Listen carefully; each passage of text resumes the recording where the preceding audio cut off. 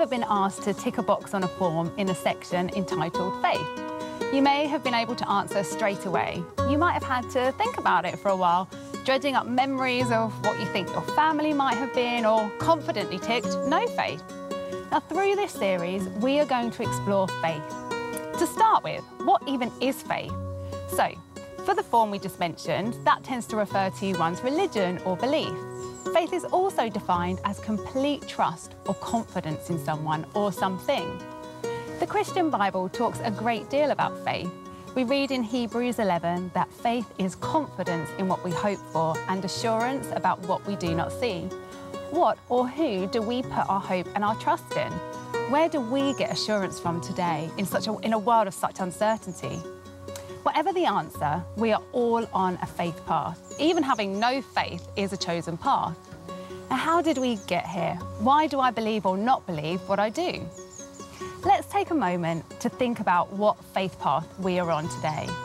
Now, Mark Mittelberg suggests that there are 6 faith paths, and maybe we'll see ourselves in one of them. Number 1, the relativistic faith path. Truth is what you make it. You do you and I'll do me, and we'll just not really talk about it. You know, truth is whatever I want it to be, which sounds good in theory and all-inclusive, but relativism doesn't really work in any other area.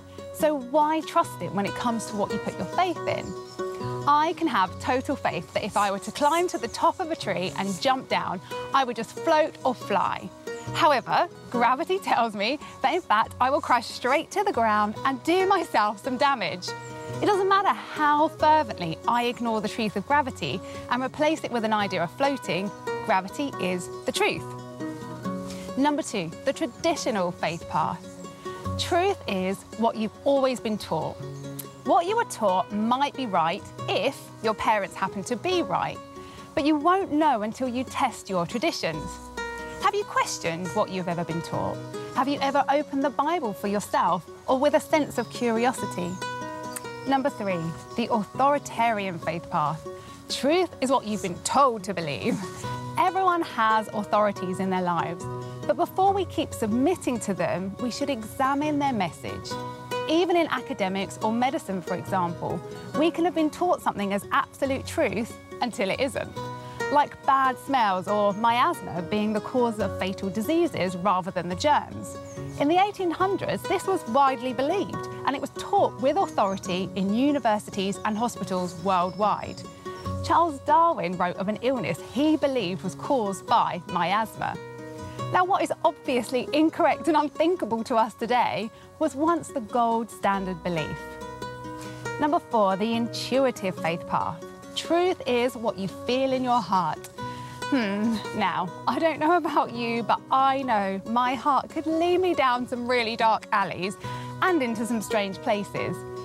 It also has a habit of changing from one moment to the next. Number 5, the mystical faith path. Truth is what you think God has told you. Now, God can still speak, but not everything that seems to be from God really is. Our own emotions, our thoughts and preconceived ideas can sneak in and again lead us down a weird path.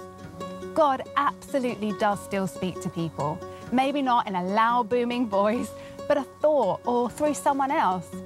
Many have spoken of undeniable visions of Jesus talking to them, and if this has happened to you, that's amazing. Now search through the Bible and see what aligns with the truth. Search out a pastor or a Christian friend who can walk through that experience with you. And number 6, the evidential faith path. Truth is what logic and evidence point to. God has given us amazing brains, yes, all of us, with the ability to think logically and to reason. He has also given us his amazing love letter, which is the Bible. There was a long process to decide which books finally made it into the book we know today as the Bible. There was a strict criterion the ancient writings had to meet in order for them to be considered accurate and included. We also read in 2 Timothy 3:16 that all scripture is God-breathed. The Christian Bible is not just an academic book. It's not a history book or a rule book.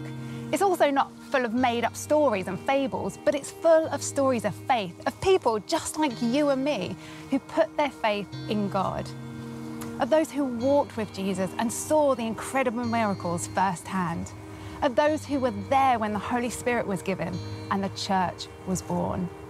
So does it matter what we put our faith in or what faith path we're on? Well, I'd like to suggest that it does, because it is through our faith in Jesus Christ that we are saved. I believe there is a very real heaven and a very real hell. And the path to heaven is not an action or a quest, but a belief, a trust, and a faith in Jesus. Have you ever, whilst driving, been so engrossed in a podcast or chatting away to the passenger that you've missed a turning? Now, I always concentrate very hard when I'm driving, but on one occasion, I was aiming for the M25 whilst driving along the M3, and I suddenly noticed massive water rides and roller coasters were on the left. Now, I'd done this journey so many times before, and I had never seen these. I then realised I was on the wrong road. I had missed my turning for the M25, and I was now driving past Thorpe Park. Now, there is not an easy fix for this. I ended up driving through central London, adding an hour to my journey. But thanks to my trusty sat-nav, I still made it home. Now, the road or the path we are on matters. We may feel lost and unsure of which road or path to take. And the Bible can be a really great start to help guide us onto that faith path that leads to Jesus and his promise of eternal life. Now, Jesus said, "I am the way and the truth and the life. No one comes to the Father except through me." That's in John 14:6. So, did you recognise the path that you're on?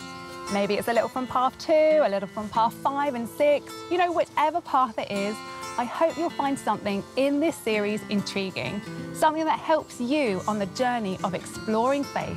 And unlike getting off the M25, you can jump off your current faith path and follow Jesus at any time.